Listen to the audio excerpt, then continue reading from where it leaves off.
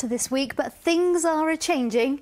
We've gone from a northerly flow and we're going to see more of an Atlantic flow for the next few days. Wet. Yes, but today, well, we've had some lovely weather today. Let's have a look at your photos. A beautiful sunrise this morning, and this photo was taken at Bewley Mill by Sue Knight.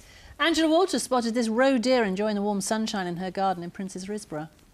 And stunning scenery there at Kingley Vale near Chichester. Thank you to Shireen Sykes for that one. Yes, in short, we are expecting to see some wet weather this week, but let's not write the whole week off. There will be one or two downpours, but there'll be some sunnier skies at times as well. And we got off to a pretty decent start to the week today. Tomorrow we stick with those fine conditions, but through the middle part of the week, things becoming unsettled. Wednesday does look to be the worst day in terms of wet weather, and rounding off by Friday with some sunshine and scattered showers. So let's take a look ahead to tonight then. Dry conditions through our region overnight, and we can expect maybe some patchy cloud here and there, but generally clear skies overhead. Temperatures tumbling as a result down to 6 or 7 degrees in our towns and cities. A tad cooler in rural spots, perhaps some patchy mist to get things started first thing tomorrow.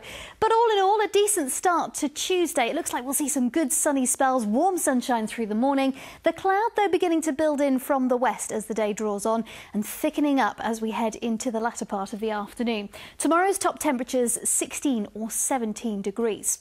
So through the course of tomorrow evening, that cloud's still continuing to thicken. A few spots of rain starting to arrive from the west.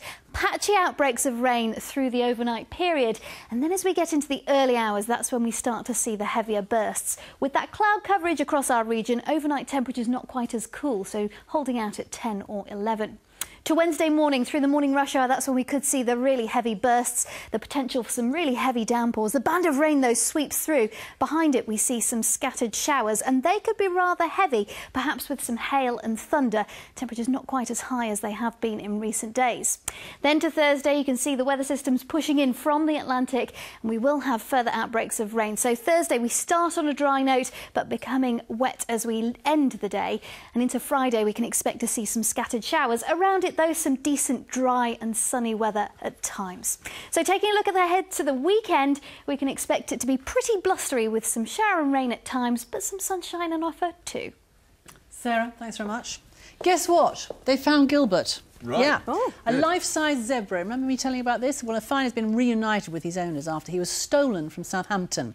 Gilbert, there he is, he's known, leaving Southampton Police Station earlier today.